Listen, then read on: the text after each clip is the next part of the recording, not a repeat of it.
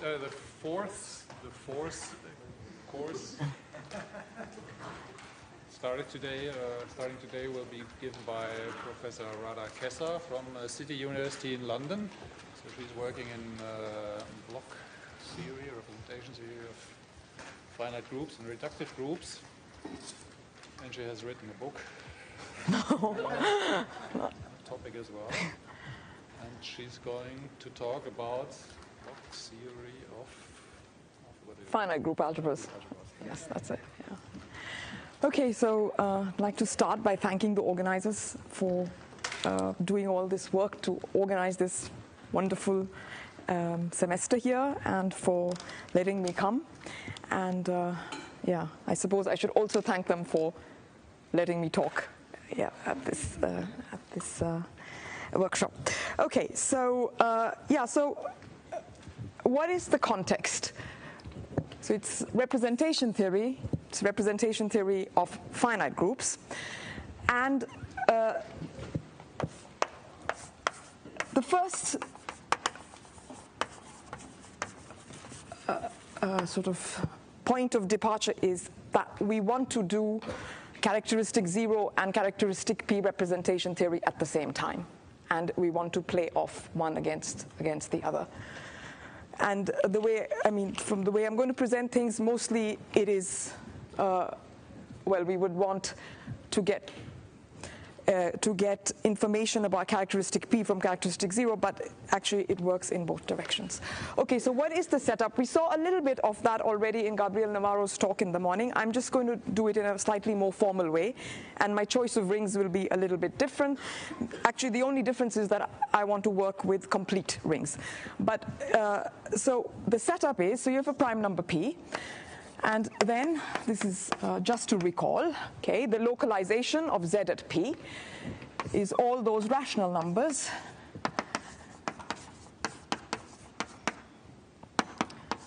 such that the denominator is not divisible by P. So now you get a ring where there's only one maximal ideal, so everything is invertible except multiples of P, okay? And then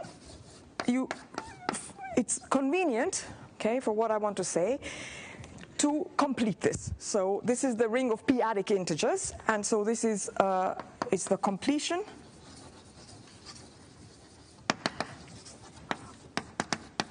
of the localized integers with respect to a metric.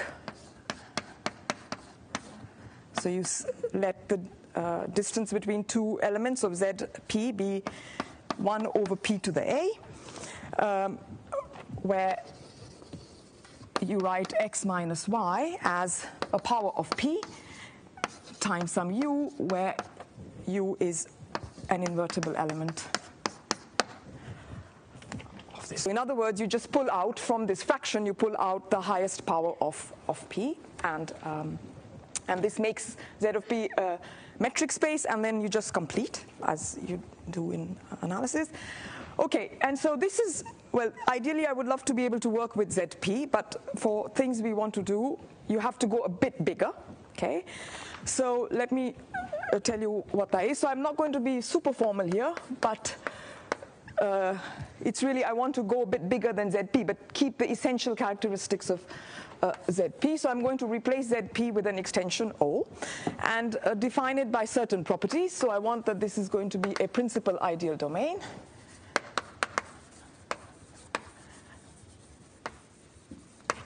And I want it to be local. So I want, just like ZP, it's going to have a unique maximal ideal with a generator pi. So it's a principal ideal, so it has a generator, pi O. And I want that P should belong to this ideal. And here I just say complete with respect to a metric. There's not much point in my writing what this is, but it's the obvious thing. With respect to metric, some metric which extends the metric I wrote down for ZP. Okay. Okay, so this is sort of the ring I really want to work with, okay? And once I have this ring, then I get two fields out of it. So O has a maximal ideal pi O. So if I quotient out, I will get a field.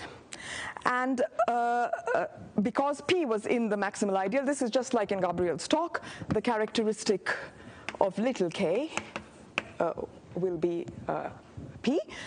And because, well, this was all sort of starting out, taking place in a ring of characteristic 0, if I go to the field of fractions,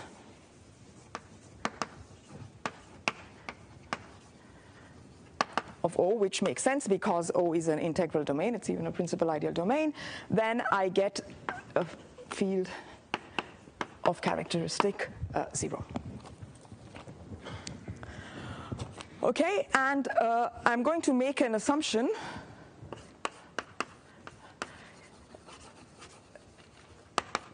here on the field little k. So I'm going to assume that K is an algebraic closure of FP bar. So, okay, and once you have this, okay, now Chris told me a way that I'm supposed to work these boards to get the maximal mileage out of them. This guy goes up, right, and this guy comes down. Okay, and so the picture we get here, and that's the picture we want to keep in mind for the entire lecture, is you have this ring O, and it has a field of fractions inside which it's a subfield, subring, so it sits inside, and if you reduce modulo pi, you get to your field of characteristic P, and this is usually in the literature, such a triple is called a P modular system.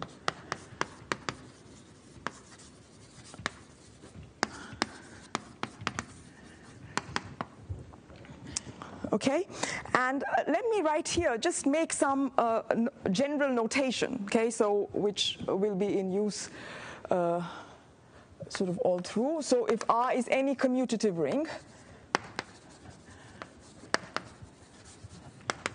with 1, I mean, usually R is going to be one of these three guys here, or capital K or little k. And then, well, for RG will always stand for the group algebra of G over R. So G is always going to be a finite group. And just to recall, this is just simply as a set, it consists of formal linear combinations of the group elements with coefficients in R, and you make it into an R algebra just by making the multiplication be the R linear extension of multiplication in the group. Okay, so and whenever I talk about an RG module, or in fact for any over any R algebra, so R all modules will be finitely generated, left RG modules. And the other thing I want to say is, yeah, and so I will be using, of course, mod RG, which is the category of finitely generated left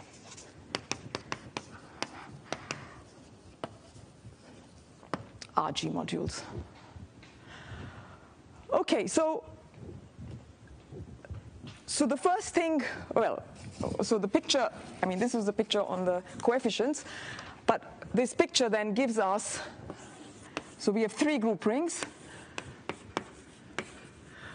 OG contained in capital KG, and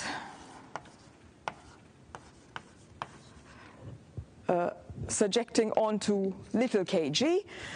Just, this is inclusion here, this is just reduced coefficients modulo pi. Okay.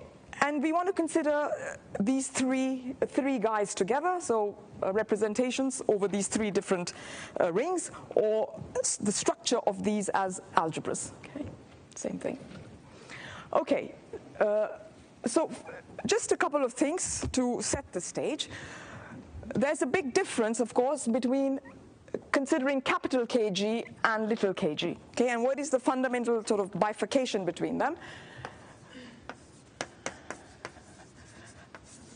So every surjective map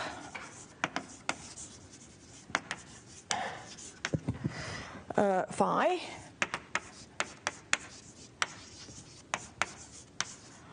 of kg modules splits. This is what's behind Maschke's theorem or whatever. Let me just give you the standard averaging argument which works, which we use all the time in representation theory of finite groups. So what do? Well, these are finitely generated kg modules. So they are finite dimensional vector spaces. Vector spaces have bases. You have a surjective map. So you first pick any splitting as k vector spaces. So be a splitting. So yes, W to V. Be a k vector space map such that if you compose psi 0 with phi, you get the identity of W. And then you do an averaging. Okay, so now you let psi be the sum as G runs over the elements of G times psi 0 of G inverse of W. I have to write some things here. So psi is going to be the map from W to V defined by, this is psi of W.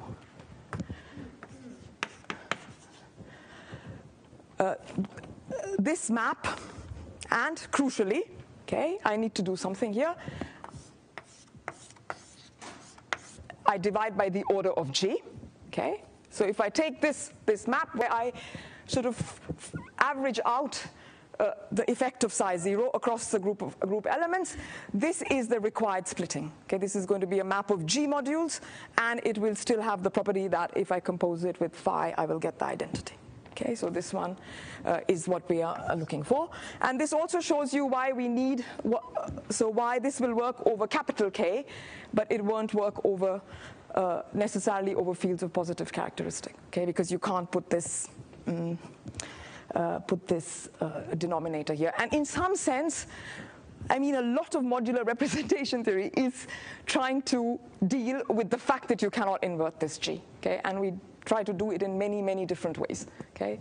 And hopefully some of that will come out in the series of lectures. Okay, so what does this mean? If you want to think of Kg as an algebra, finite dimensional algebra, that means that every module is projective, or every module is a sum of its simple constituents, or in other words, Kg as an algebra is a product of simple algebras, okay? And of course, the point is that if P divides the order of G and R is O or K, then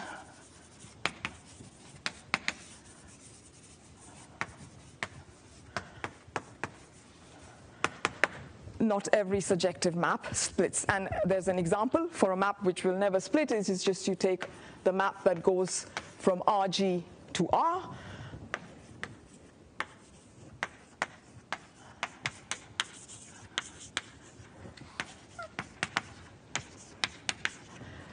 This map is a surjective map of where you think of RG as a left RG module by multiplication. R is the trivial RG module, and this map does not split. Okay, so that tells you that therefore this group algebra of G over R or over little k will for sure have some factors which are not simple. Okay, and so we want to study. So if they're not simple, what do they look like? Okay, and so here's the definition then. So a block. So R here is going to be either O or K, and then a block of Rg is an indecomposable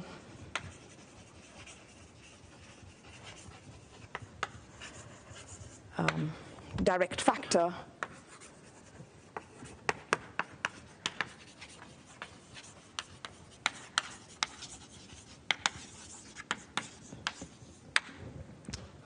of Rg. Okay.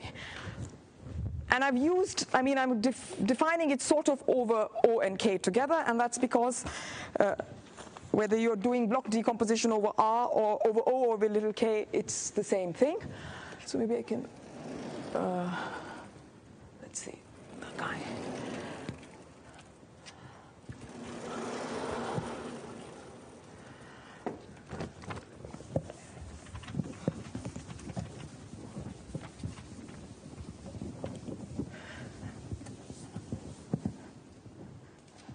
So some sort of standard facts, which are not, we're just using the fact that the R is a Noetherian ring and G is a finite group. So it's a finite dimensional Noetherian ring, Rg, that this has a unique decomposition into blocks. So this is different from, say, talking about decomposing into indecomposable, a module into indecomposable summands, because that is not a unique on-the-nose phenomenon, but block decomposition is really unique. So every group can be uniquely written as a product of its blocks. Okay, so and already we talked about, in Gabriel's talk, the lecture this morning, we saw, how much, like what, there's lots of questions around how many such factors you have and so on. Okay, so then if you look at, let me write this. So corresponding to to the block decomposition, these are all algebras, are algebras in their own right. Of course, you get a direct some decomposition of categories.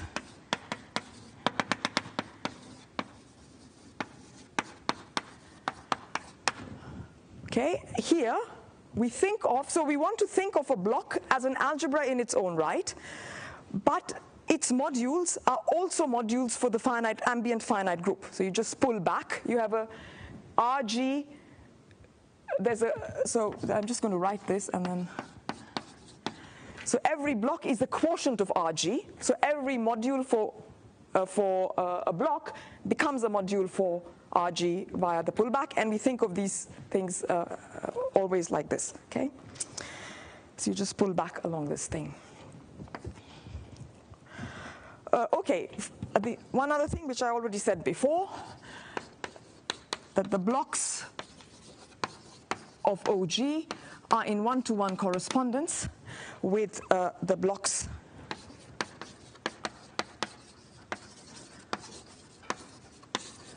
of Kg, and this is just via the reduction modulo P operation. So B is an O algebra. You reduce coefficients modulo pi, and you get a K algebra, and this is going to be a block of little kg. Okay, and then let me also write down here, lastly, so this is with respect to this picture here.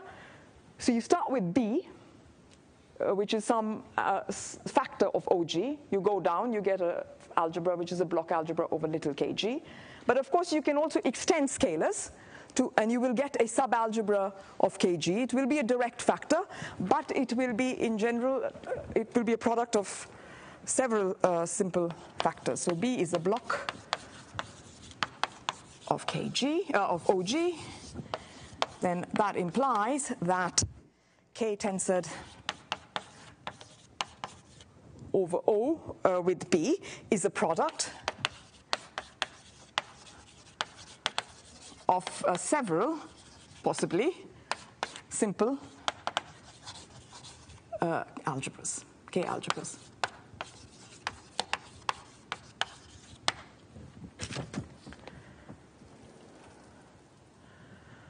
Okay, so maybe I should just do a very small example. No, let me just first say there are two extreme cases, depending on the group, on the nature of the group, and that's good to have in mind. And remember, the whole starting of the whole thing was that we couldn't, that P was dividing the order of G. Okay, so two extreme cases.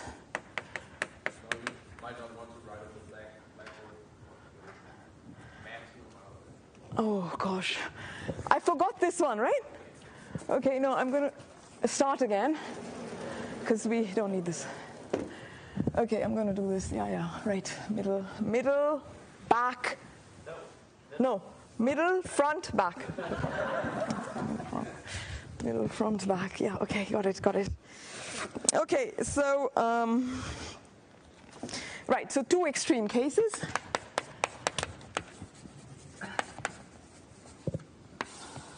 So first case, well, if G is a P group, so the only prime that divides the order of G is P, is the prime that we are doing the representation theory at. In this case, you only get one block.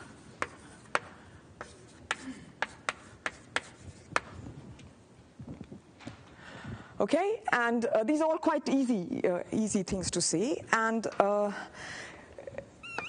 if you're in the other extreme, if G is a P prime group, then you get as many blocks as possible. So then the blocks, then K tensor O B is simple for every block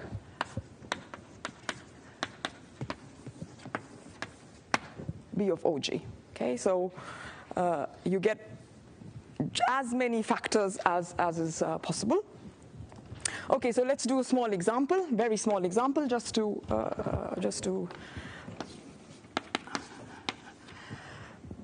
get a feeling for this. So let's take the symmetric group on 3 letters. Okay, and let's look at the group algebra of S3 over the field of characteristic 0. Now this is really just like, you can think of it as over the complex numbers here. So there are 2 irreducible characters of dimension 1, and then there's 1 irreducible character of dimension 2. So the group algebra has this decomposition K cross out to K. Okay, so now if P is 2, then what happens? These 2 guys sort of get scrunched into a block, and this guy stays on his own. So we get OS3 has 2 blocks, and this second block is just a matrix algebra. Okay, over. And in fact, if I want to write them out as what they are, so this B1 is just the group algebra of the cyclic group, well, the only group of order 2, and B2 is a 2 by 2 matrix algebra. Okay, and if P is 3, well, S3 is not a 3 group, but it is still the case that OS3 is indecomposable. And if you go to higher primes, well, then those primes don't divide the order of the group, so you just get OS3 is O cross O cross the 2 by 2 matrices. Okay, so what's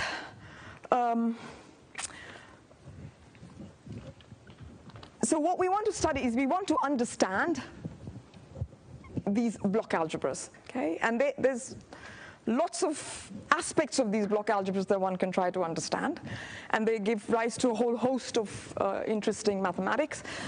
But what's a way to? No, I'm doing this wrong. Put that up. Oh, put that up and put this guy down. Yes. Yeah, complicated. Okay. So what is the philosophy, if you like, for these lectures, okay, is that there are only a few blocks. Okay, and what I mean by few is, it means different things to different people, okay? And I try to go through various meanings of the word few, okay? Of course, few we want in terms of representation theory, right? So, if you have an algebra, which is a block algebra, you can always find another block algebra of some other finite group which has a block algebra which is just a matrix algebra over the one you began with. So you want to get, you can't control that. Yeah, so you want to just, when I say few, I mean in terms of module categories. Okay, so let me just here introduce some more notation, which is all very standard, but just in case.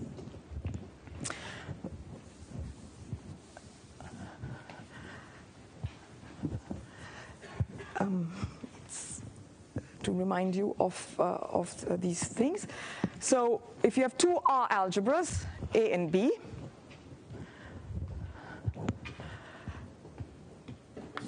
so you have two R algebras, let me call them B and B prime.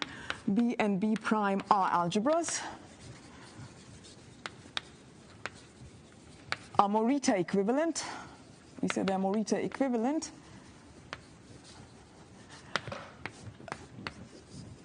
if mod B is the same as mod B prime, is equivalent as R linear categories.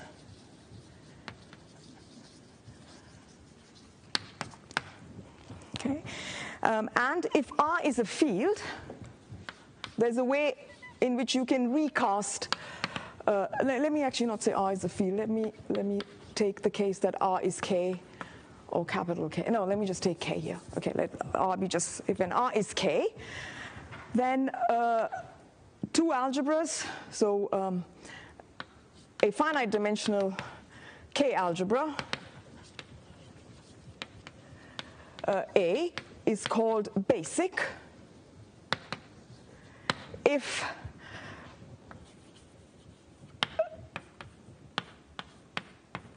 the dimension of S is 1 for every simple A module.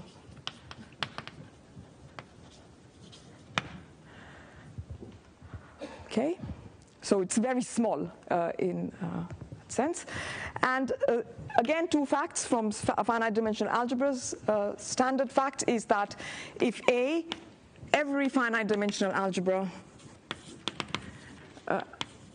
over K has a basic algebra,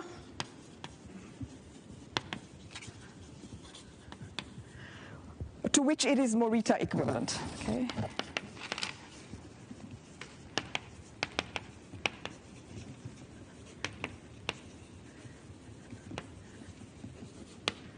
So if you want to study module categories of finite dimensional algebras, it's enough to study basic algebras or describe the basic algebra of your algebra. And the other thing is that if B prime are Morita equivalent,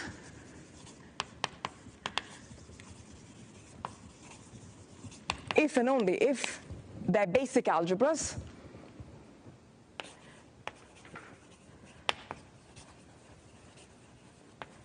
are isomorphic.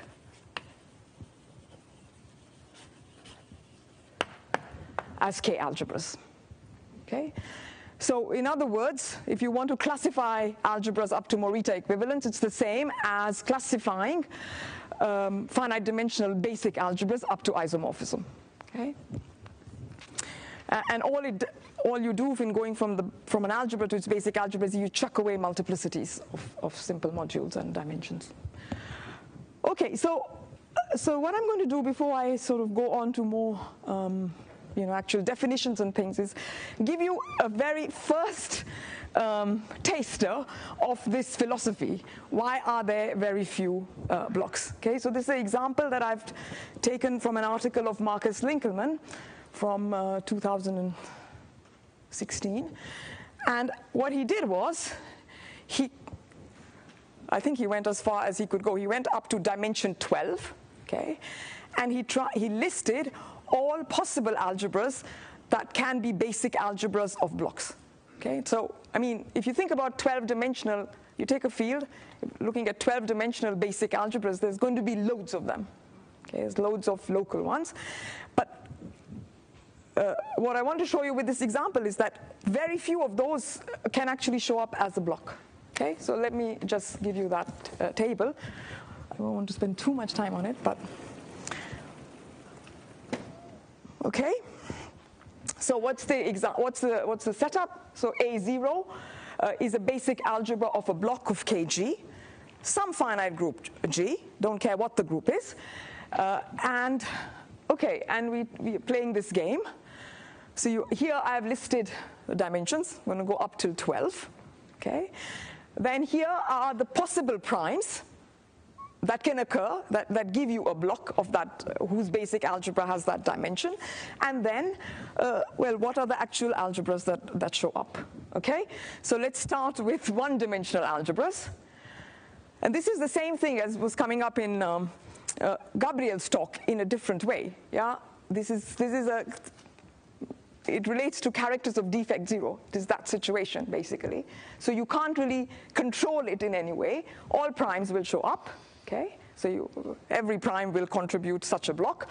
But it doesn't matter because the basic algebra, of course, is just going to be K because this is the only one-dimensional algebra.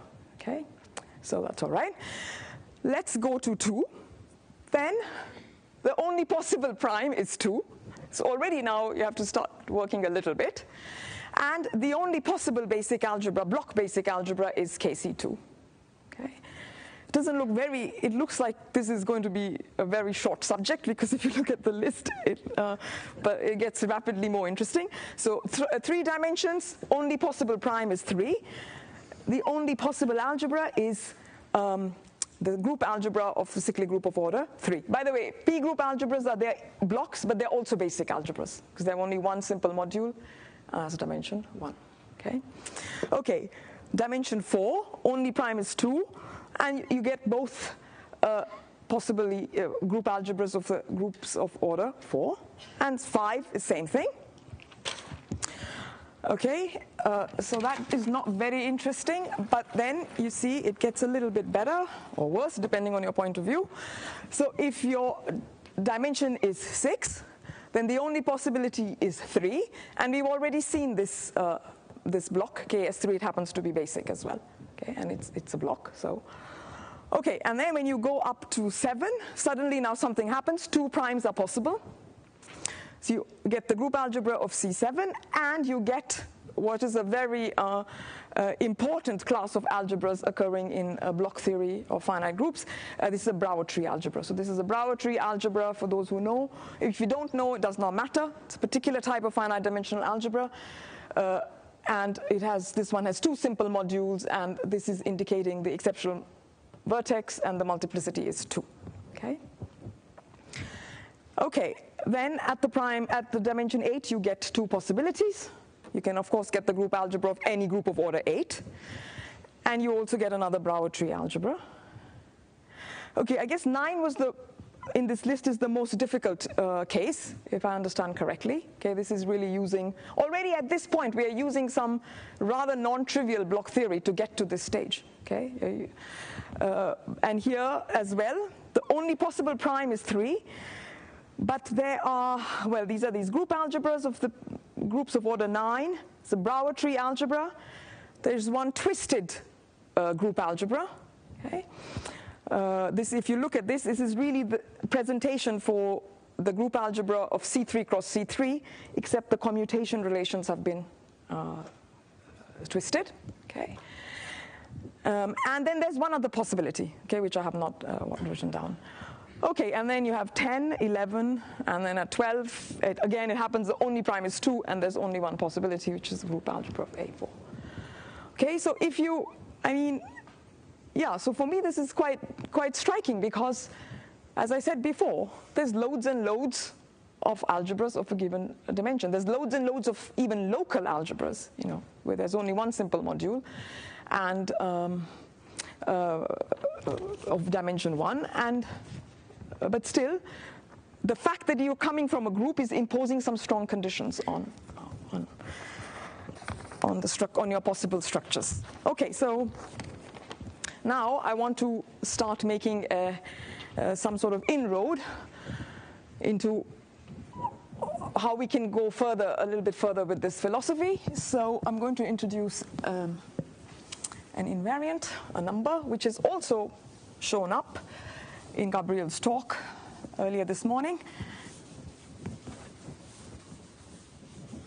but in a slightly different guise.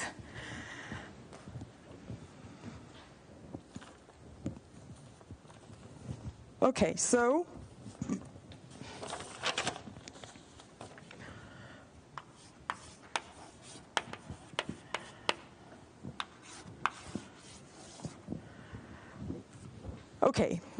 defect. So B is going to be some block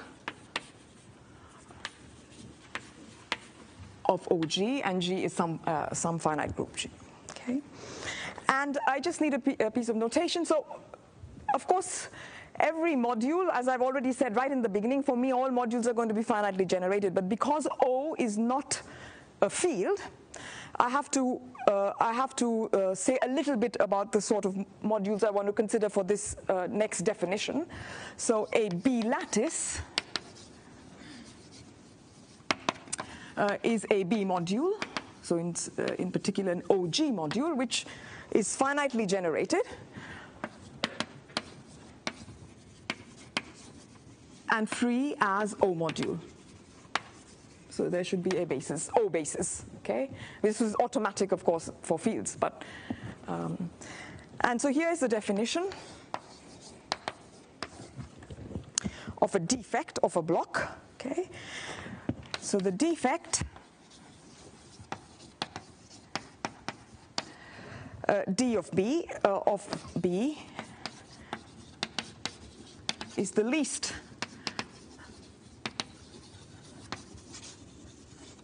a non-negative integer D such that the following holds.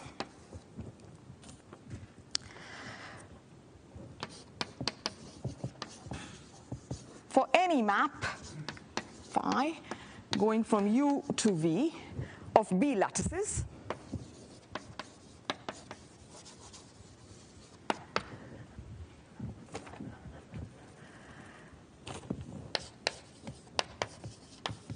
the map P to the D phi, so I just multiply phi with P to the D, and I still have a map from U to V. I want that should factor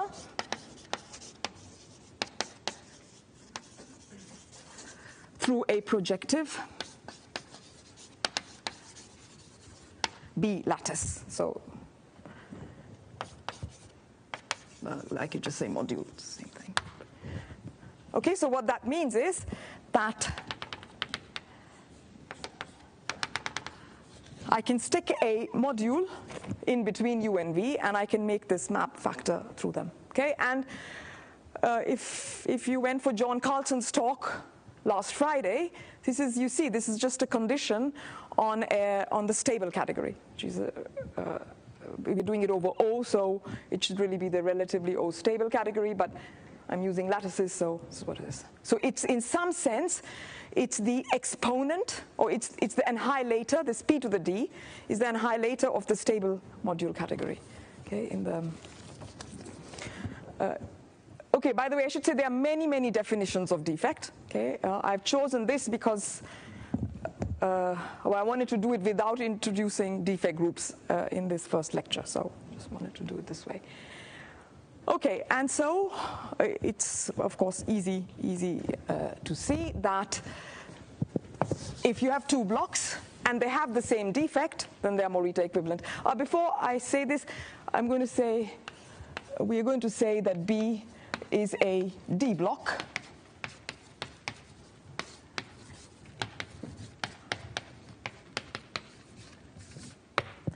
if D of B is equal to D. Now, I mean, the way I've written this, it's not even clear that such an integer exists, okay? But actually it exists, and this is nothing, again, to do with group algebras. It is just, this definition makes sense. Maybe to make it very good, you should change it slightly, but anyway, it makes sense, and you will get an integer. You start with any O algebra, which is an O order, okay, whose extension to capital K is semi-simple. Then this defect will be well defined, and it will be a finite integer.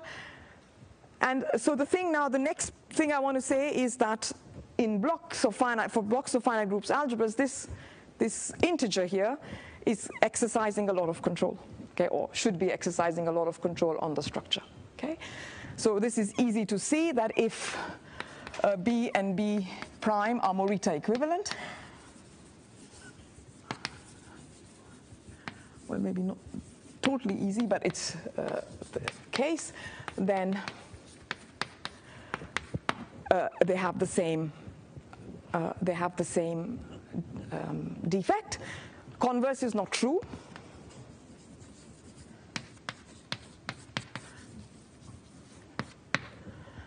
Is not true, but so here is there's a conjecture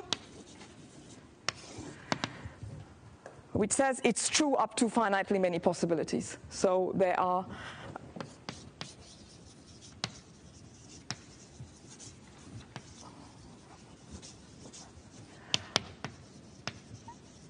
only finitely many D blocks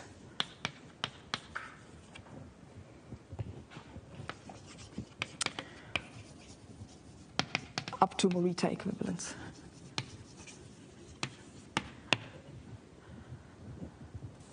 So I should say that for this conjecture to have content, I should say that if you fix a non-negative integer D, there are infinitely many groups, okay, which will have a D block.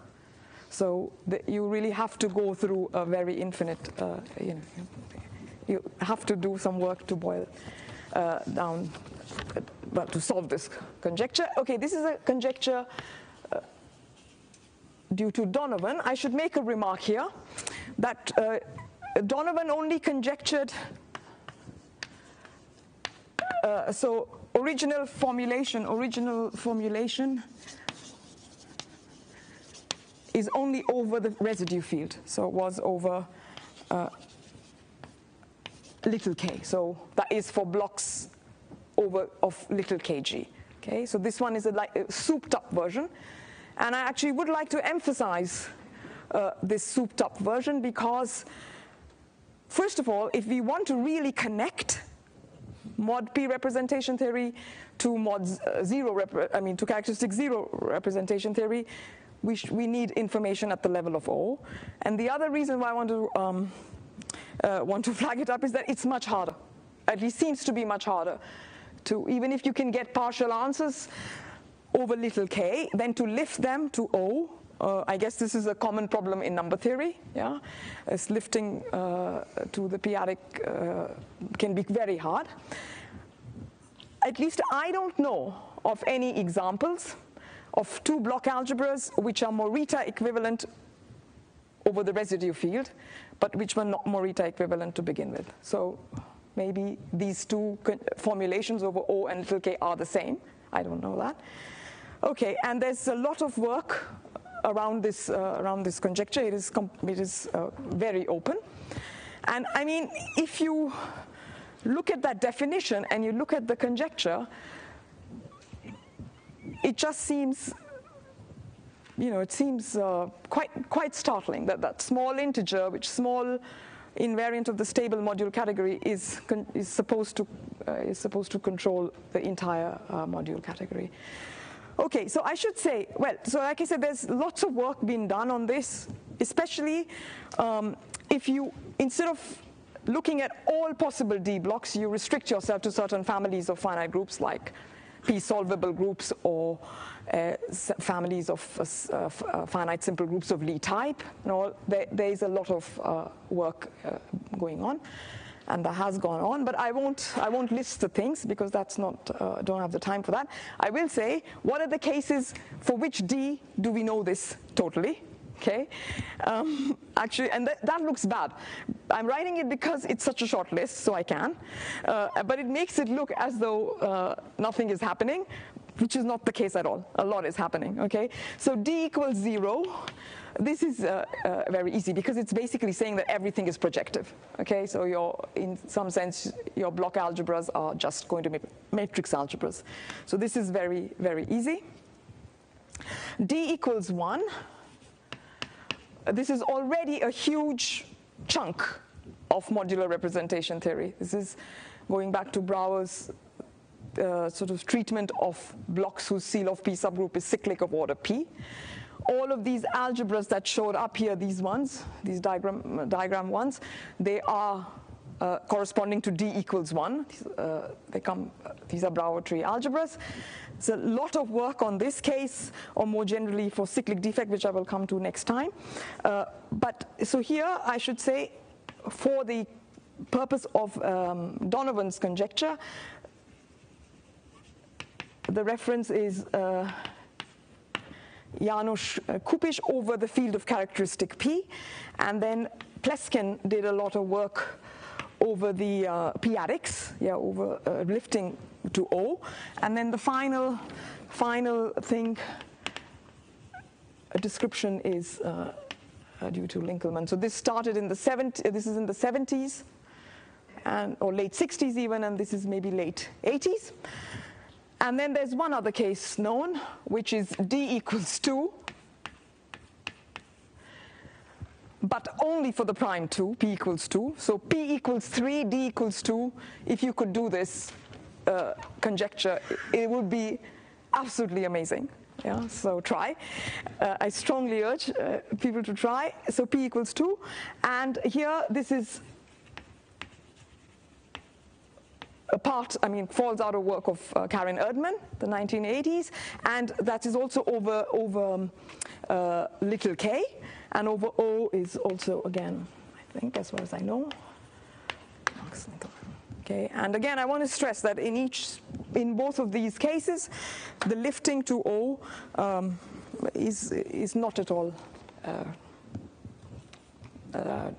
trivial, and there are many cases where we have been able to answer some partial form of Donovan's conjecture over little k, but we can't do it over O.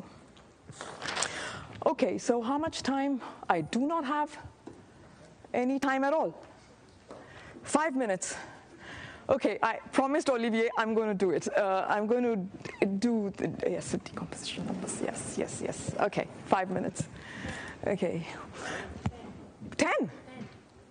No, but I started at. Okay, 55.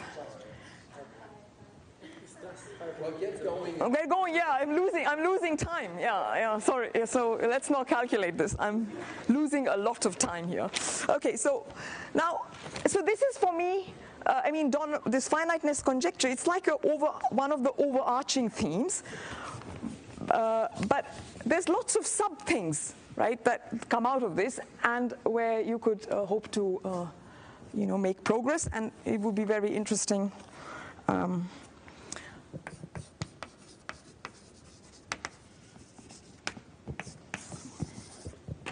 So instead of looking at the whole module category, you could focus on a particular invariant, okay, of the module category. So let me say here, so we have our block B, and then we have a corresponding picture where we get the semi-simple algebra B, and we get the algebra over the field of characteristic P. Okay, so as we've been saying before, this guy as an algebra is, well, semi-simple, and if capital K is big enough, which I'm going to gloss over, this is just a direct product of matrix algebras, okay, n chi, where chi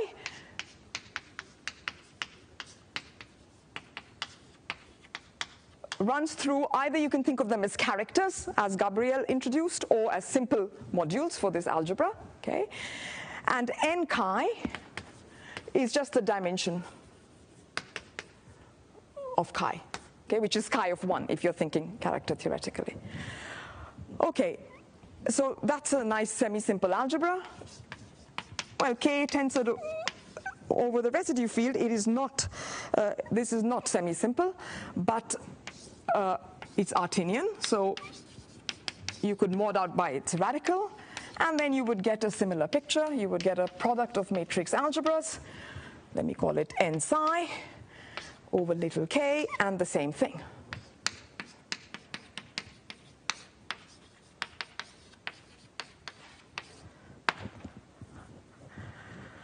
Okay, and the number of these factors, these integers n chi, n psi, these are very, very important, okay?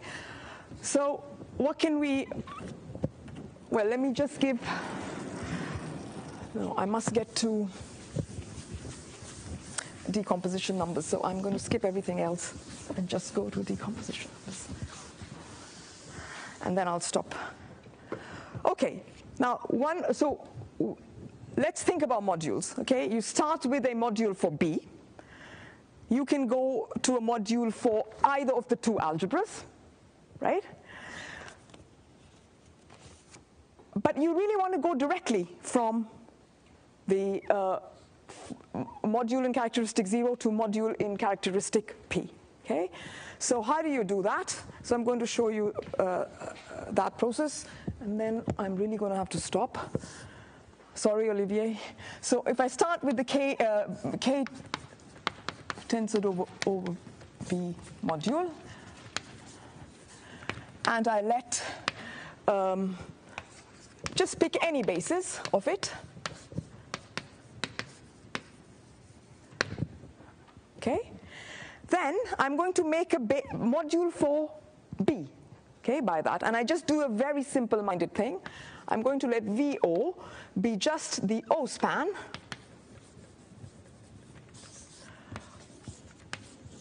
of all the elements xei, where x belongs to belongs to B. Okay? This is going to be an O module. It will be actually a lattice. Okay? It will be a B lattice. If you extend it to capital K, you will get V, okay, because it's sitting inside V. And now you could reduce this modulo little k. Now there's a problem. This is not well defined, okay, in the sense that everything is depending very heavily on the choice of this basis. And this is really a wild problem. Yeah, you can get many, many lattices for the same module that you started with. But the good news is that it's well defined if you pass to Grothendieck groups. Okay, so I'm just going to write that. Okay, so you get the map. So you start with this V, and I'm passing to Grothendieck group language. So this is the class of V in the Grothendieck group. So this is a bit fast. This map is not well defined at the level of modules, but gives rise to a very nice map to the decomposition map, a group homomorphism actually. Let me call it just decomposition map from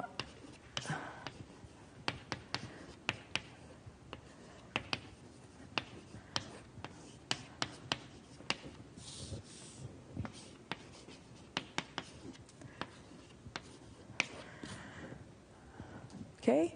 And this map, if you restrict it to irreducible simple modules from capital K, express the answer in terms of simple modules over little k. Pardon?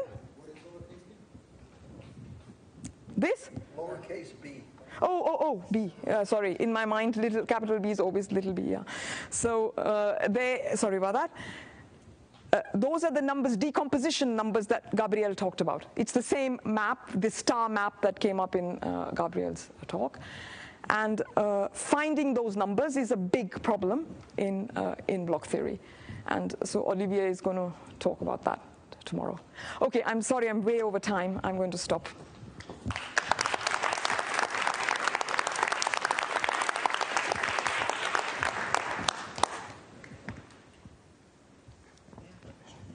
Could you say a little more about the Brouwer tree algebras that came up there and what their role in the story is? So the actual theorem behind it is that if you have any block with cyclic defect group, which we have not defined, I will define it tomorrow, then the module, the block is always a Brouwer tree algebra. Okay. And this is a big,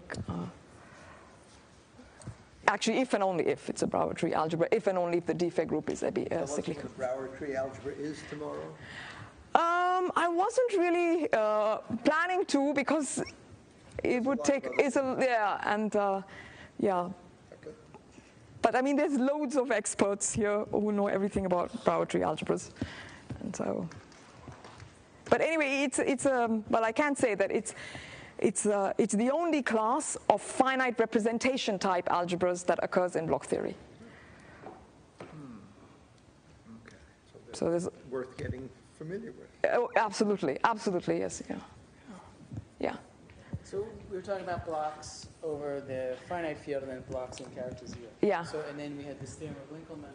Well, before that we were talking about basic algebras, Right. which occurred over the finite field. Yeah. So then when we're talking in character 0, we didn't have basic algebras. No. They don't exist. Or that's This is that's a very good question. It's very hard to, take any of these algebras, try to lift it to O. You can do it in many, many ways. But you have your theory of mu-read equivalence, so you can look then for good representatives from each of the. Oh, yeah, you can do that. Yes, sorry, I misunderstood your question. Yes, so to find it, you can have a good, so how you get to a basic algebra is you just take one representative of each simple module, and you take its endomorphism ring. If you wanted to do it over O, what you do is you take primitive idempotents, and then you just truncate. You take one from each class, and you truncate your algebra at that, and that would be the lift of the basic algebra. Yeah. Another question. Maybe this is too hard, but so when we had these lists. Yeah. So I was asking myself. So I would want to know if I look at a group and a P, does this block occur? Yeah. So in fact, they all occur, the ones I wrote down, except for the one in dimension 9. There was one which we don't know whether it comes or not. I see whether it comes up in any. Yeah. But if I have a specific group, yeah, you can ask, does this block? That has to be a hard question because Gabrielle gave a very difficult answer. That's right. First line in defect. Yes, it is very hard. But theoretically, maybe there's some meaning to it occurring in a group G. Yeah, I mean, this is exactly what we would like to be able to do.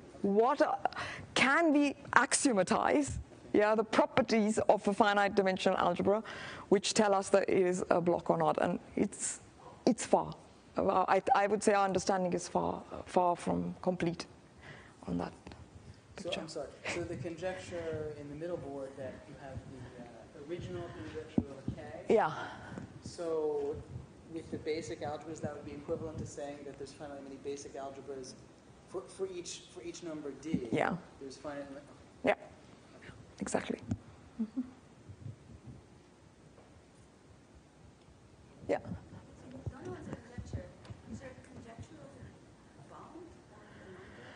No, because all the bounds that Brouwer himself has, he gave some bounds, not for this Morita equivalence, but for Cartan numbers, which is known to be false. I mean, there is I'd run out of time, but I would have said there is a conjectural bound on the most, sort of the first invariant. Let me write that down anyway here, because it's such a famous conjecture, and now that you asked the question. So there's a famous conjecture of Brouwer, which tells you how many guys you would have here. So this is Brouwer's K of B conjecture. It has a name.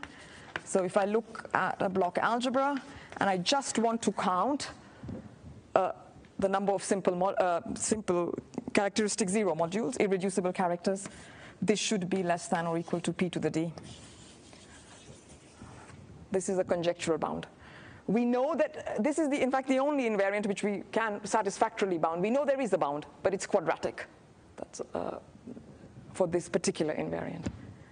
So this is also, lots of people here are very interested in this particular conjecture. I should write question mark, because it's a conjecture. D is D of B. D is D of B, yeah. So it's purely in terms of the, yeah. Yeah. So is there easy way to say that the defect is finite? So, okay, yes, the point here is that this algebra is semi-simple, okay? So that tells you that every module is killed by some power of, has this, if you start with some. And then what you do is, I think the easiest way to do it is you go to bimodules. So you look at B as a bimodule over itself. You will get a number for B, okay? And then that number will be a universal number for all maps that I have written down here. That's why I said it's maybe not the way I wrote it is probably not the best way. Maybe the bimodule bound is the best one, but that I don't know is actually the defect in this situation. So that's fine. Yeah. So it's not too. It's not too difficult to see that there is a bound.